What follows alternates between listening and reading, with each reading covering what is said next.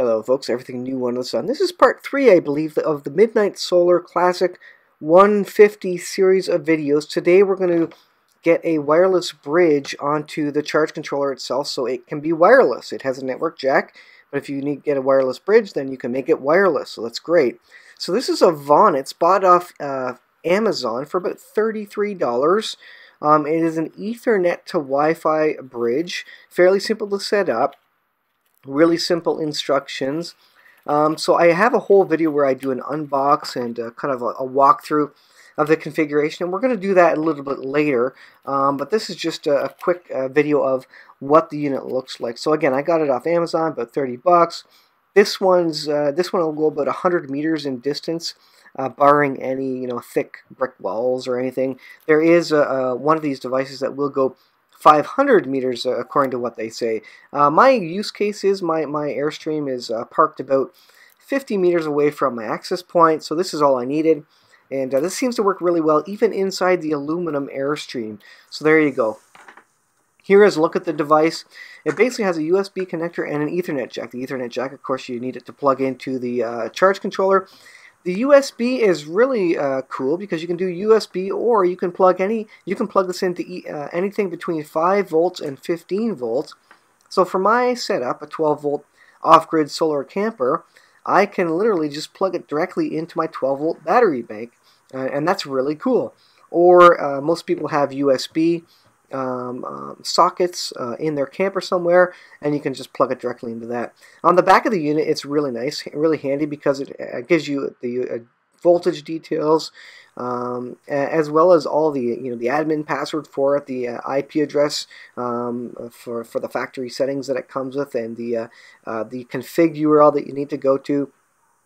So in the next part of the video here, I will go through plugging it into the computer and getting it working. You want to get it configured first.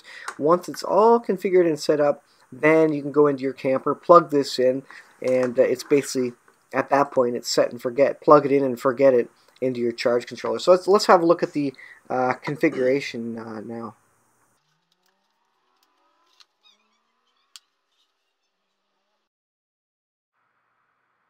So the first thing you want to do is go to the URL. Of course, I was just testing to go to CNN.com to see if it would work.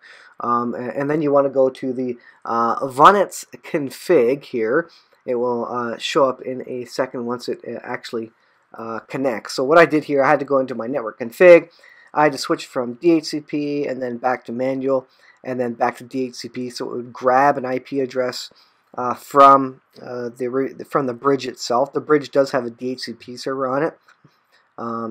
So you'll see in a second here, I'll go to manual and then back to DHCP, and it will eventually come up with an IP address from the bridge itself. I know it's the bridge because the rest of my Wi-Fi network is a 192.168.5.x range, and so this one is a 254.x range for the IP address there. And then once it finally does get its IP address, then you're able to go to the config and go ahead and load it. So we pull up a browser, we go to VAP11G, and here's where you enter the admin. That's the default username and password here. Of course, we leave English. It's a fairly nice splash page, for 30 bucks, not bad. Now here it will search for Wi-Fi signals, and then you can pick the one that you want to connect to, because we want to use this as a bridge. This is the one it's going to be interacting with. So I pick my particular Wi-Fi network, click next. There's a bit of a wizard there. Now the source Wi-Fi password, I think this is the password that actually is for the main access, your main Wi-Fi network. I don't know. I don't even know why it's plain text, to be honest. But as a bridge, it will pass you through, and you'll be able to get in, obviously, with your own device to it.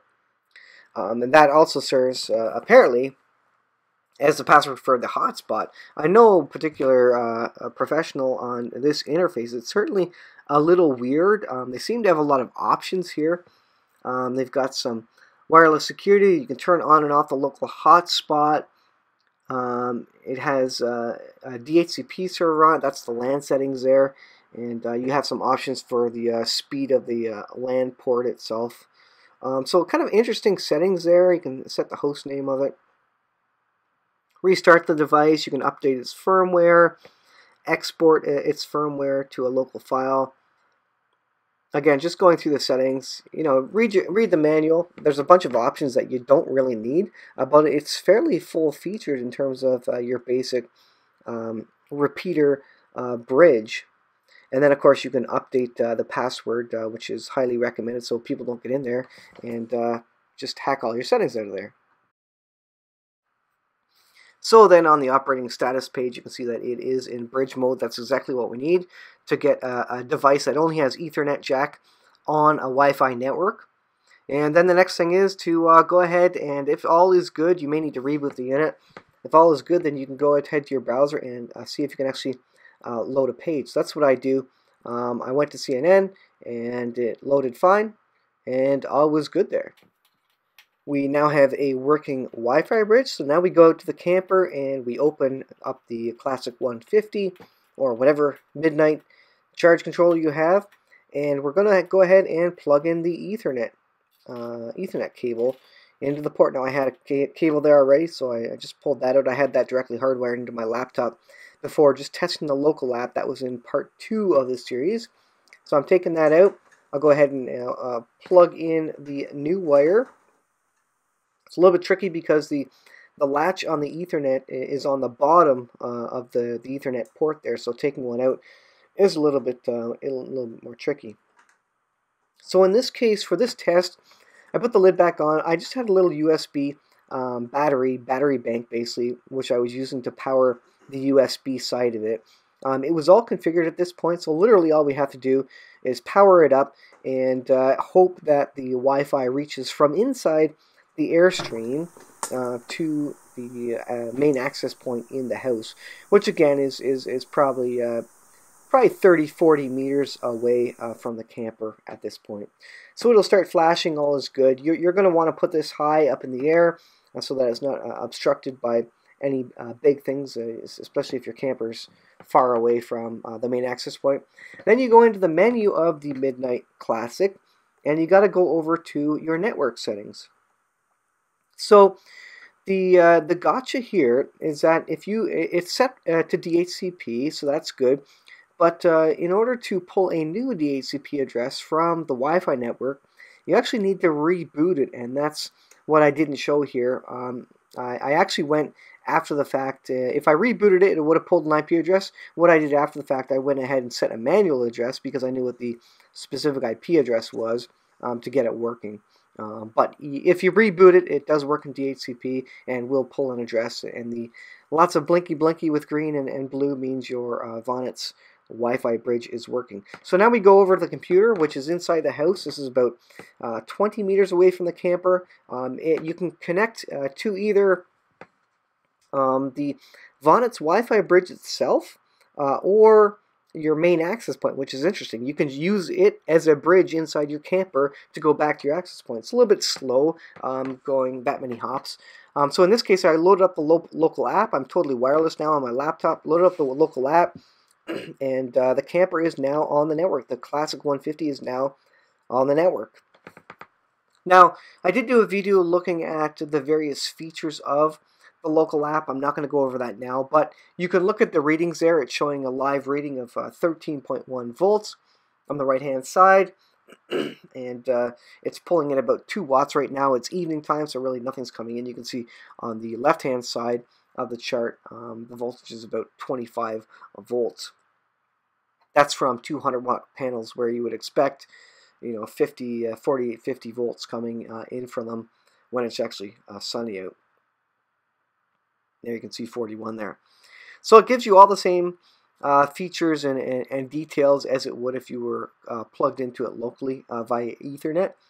What's nice now is that we can now move on to the next step. Now that this thing is wirelessly connected rather to our network, now we can look towards the cloud monitoring service that Midnite Solar provides for free. So that's going to be the next one. But yeah, in this local app, you can do all the settings, like I say, as if you were hardwired. Configure the various options, download, export the data from it.